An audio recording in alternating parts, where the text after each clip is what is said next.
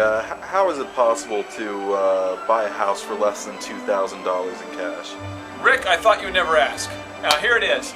If you were to buy a $110,000 house right now, to get your first-time homebuyer loan called an FHA loan, they're going to require 3.5% down, which comes out to $3,850. Now, if you need insurance, taxes, closing costs, those kind of things, they're going to charge you another $5,500 for that.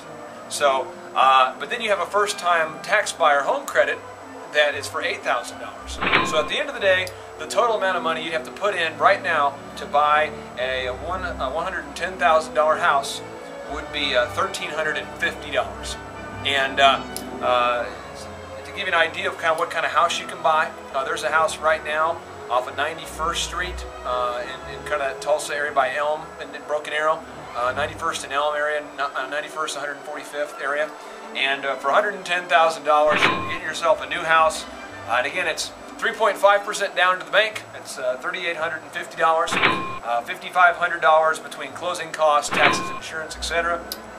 Minus, you go ahead and take out an $8,000 tax credit. And at the end of the day, you, my friend, for $1,350, you are moving in to a new house. And do you have any other questions, Rick, about how that works there? Okay, well, because you're a deep question asker, I'll go ahead and hit a few more here that maybe you didn't ask, but you were thinking about. One is who can be qualified? What kind of requirements do you have to in order to qualify for a house? You have to have a job, and you have to have had consistent employment over the past 2 years, and you're going to have to show income stubs or pay stubs, showing that you have made income sufficient to afford these house payments before a lending institution can get you pre-approved.